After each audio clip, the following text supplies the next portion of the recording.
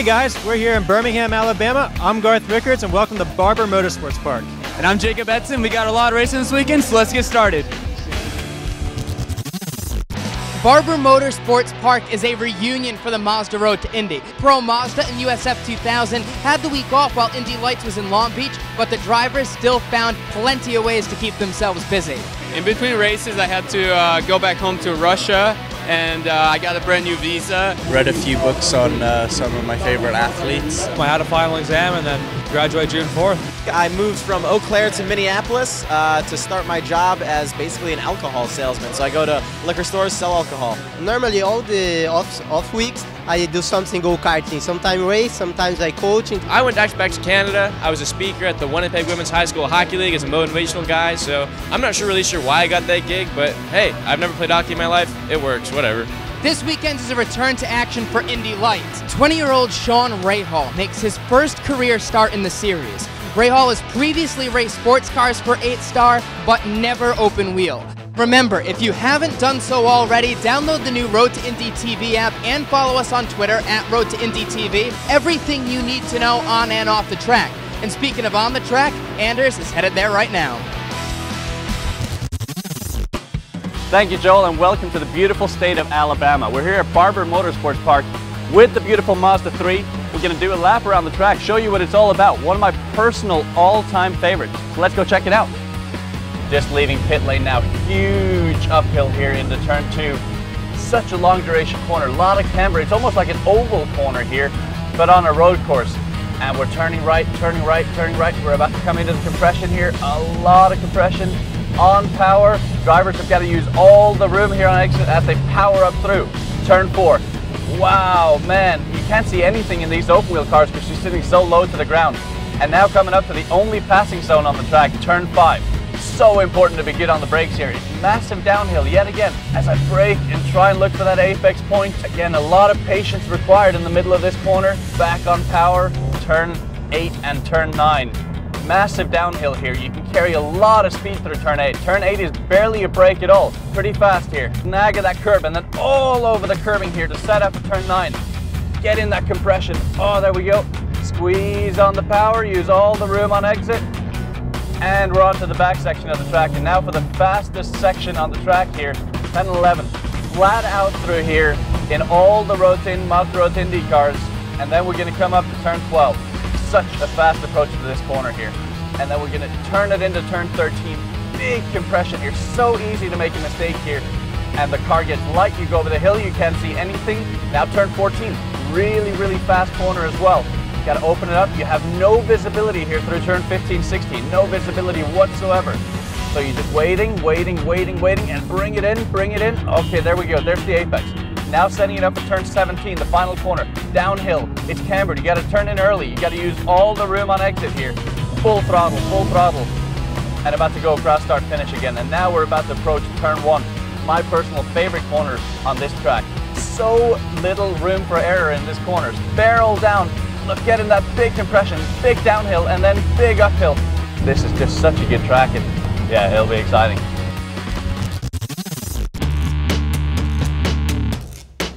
Hey guys, I'm here with Arms Up and Brett Borland. Tell us how this idea of running a team came through. Well, you know, we come from working at the racing school with the kids, decided just to take this into actually club racing, and it's built very quickly from there.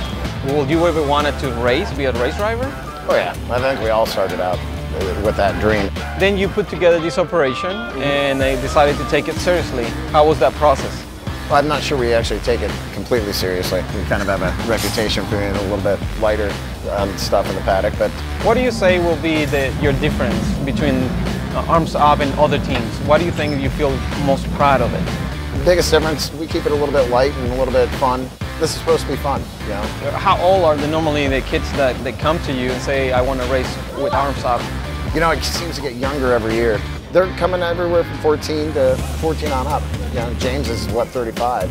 So, but he's still a kid. Don't let him kid. How do you manage those personalities? Because you're talking about teenagers. Yeah. You know, it's funny. All these kids, all they want to do is drive race cars until it's time to get in the race car, and then you can't find them. They're off playing in the paddock somewhere. You know, you have to run around and get them in their suits and everything else, but let their personality shine. You know, some of the guys are very serious and very intense. The other guys joke around a little bit more and just let it play. When they put the helmet on, I imagine that there has to be some kind of turn off the switch when they become really professional. How is that process? You know, each driver handles it differently. Some, as soon, right before they get in the car, they throw that switch, and as they're getting dressed, you can see it. Some are very loose and joking around. I think it's an instinct. Obviously, things get very serious inside the car. There's a dangerous element to it and everything else. There's nothing that we have to do to throw that switch. What is your motivation to do what you do every day? It's a fun lifestyle. Obviously, it's time away from family and everything else, but my motivation is helping these guys succeed. Obviously, I'll take pride in prep of the cars and everything else. It's putting the name out there and getting results. That was Arms Up Motorsport, another great team in the Mazda Road to Indy. Now back to Europe. So I'm here at the beautiful Barber Vintage Motorsports Museum in Birmingham, Alabama with two great young drivers of the Mazda Road to Indy, Weiron and Parker Thompson. To be a race car driver, you gotta be a nomad. You gotta go wherever you wanna go. Sometimes you'll go to Europe to race karts. I know both of you guys have done that. Weiron, you've gone all over the place. I've been pretty much around the world. I've raced karts in Asia, and then I moved to Europe for karts, and then Formula Renault, and 1 year Formula 3. And now I'm here in the States, so it's a great experience, having to learn many different cultures. Now you're living in Texas with Jack Hawksworth. It's kind of cool for you to have someone, maybe a mentor, to kind of live with. I'm just following his footsteps. I look up to Jack. Speaking of obviously moving around the country, moving around the world, you've obviously done it. You are from the cold of Canada like myself. Yep. But you also went and ran in Europe. It was a huge step for my career, and it was a huge shock. I mean, I didn't see my family for 3-4 months on end. And racing is tough. You're going to have a lot more downs than you will ups, as we all know. So you have to cherish those ups, but you also have to work through the downs and work hard. You've had a chance to work with someone very well known in the IndyCar circles, a former Indy 500 winner, Buddy Rice. That's got to be cool to have somebody like that in your corner. He takes away the sugarcoat of anything. I'm never good enough. Okay. There's always things you can work on, and I think that toughens you up for the real world, right? Having Buddy with me is it's huge. Now, Weiron, what about moving from country to country, dealing with the media? New people every time. I just got a chance to meet you this year. I've known Parker for many, many years. I've worked with him for a long time. You get new guys in your face every year. How's that feel for you? I wouldn't say I'm a people person, but I try not to be rude. All right, I like that. I like to meet new people. Build a bigger field of contacts. It's all good. When you have some downtime, Parker, what do you do? What do you focus on? Well, I've actually started up a campaign for distracted driving. It's really taking a lot of lives, and hopefully I can make a change. And then when I do get off time, the very rare times that I can take a day off and I'm not in the gym, would be I get out on the golf course as much as I can. That's swing the clubs. That's good. I like that. It's the closest sport I've found to racing mentally. You have to be so focused. The only thing that's different is it's slower. The majority of the time I go golfing by myself, and it's just me and the course. Awesome. Now, Weiron, what about you? Chill out and relax, just watch television. That's it? When I'm not racing, I had to go to school. Obviously, coming from an Asian background, studies always first. Very focused. I managed to convince my dad and say, I have one shot in the States and I want to fully focus on my racing. So can I take a year off from university and just put my head down? And, he took the bait. So this year, I'm just fully focused on racing, but on the days off, like Parker, I'm actually wanting to go play golf. I've gone to the driving range twice now, so that's good. We've got a good look at a couple of drivers that are very focused. They're nomads, obviously. They've traveled all over the country to chase their dream. This has been another In Conversation. Hey guys, I'm here with Jose Gutierrez from Juncos Racing, who's gonna teach us how to do a proper Mexican taco. What's the first step here? How do we make a taco? Is to grab the tortilla, beef or chicken? American beef. Whoa, whoa. Do you usually make messy tacos like this? And sometimes. This is amateur hour right here so far. Says the guy eating a donut. Why don't we finish a taco and then we do a donut? Next, you put a little bit of lemon. Green is lime, lemon is yellow, just so you know. Yeah. And then you put like a little bit of cilantro to make the taste better. A little bit of hot sauce. He's going for the qualifying burrito here. Get a little bit of a kick up the rear end. Who do you think should try that? Gigi. You can. Here we go. Oh yeah. It's very plain but good. Let's do one with chicken now. That's a very good taco. That will spice it up. It's no good. Not good. Oh, more critics here. I do not understand what has to do this with tacos. Sometimes when you finish like a taco or something, like you cut a little bit of watermelon and put like a little bit of chili, like to spice it up a little bit. I think he wants to try that to see how it feels. Oh yeah. That's pretty good. That's pretty good. How much of the cooking do you do at home? Like once a day, like just in the morning. He's never cooked in his life. What happened out there? I don't know, it's so hot. Thank you, Jose, for this learning. It's very good. Oh, wow. I've seen some pretty miserable tacos made here today. I think it's time to show everyone how it's done, you know? You want donuts and more donuts, and that's pretty much it. Let's make your beautiful taco then. He should try. Yeah, Vic, yeah. Here, I'll hold on. Wow. There you go. Oh, he just went for it. I like it. We're gonna make our own restaurant. It's gonna be epic. You spent this out. Well, I think this wraps our section on kitchen in the paddock. Jose, thank you for teaching us. That's a wrap. Thank you. It was a busy weekend here at Barber. 6 races on the Mazda Road to Indy. Let's take a look at some of the highlights. USF 2000 opened the show with their first of 2 races. Unfortunately for Nico Jamin, he touched Victor Franzoni in turn 1. Franzoni inherited the race lead with just 2 laps remaining. Aaron Telitz made his charge from 3rd, making his way around Franzoni to take the lead and his first victory of the season. It's really hard to pass here, and eventually I just had to start getting gutsy. I was working on Jake for a few laps, and we managed to hang on and drove it home for the victory.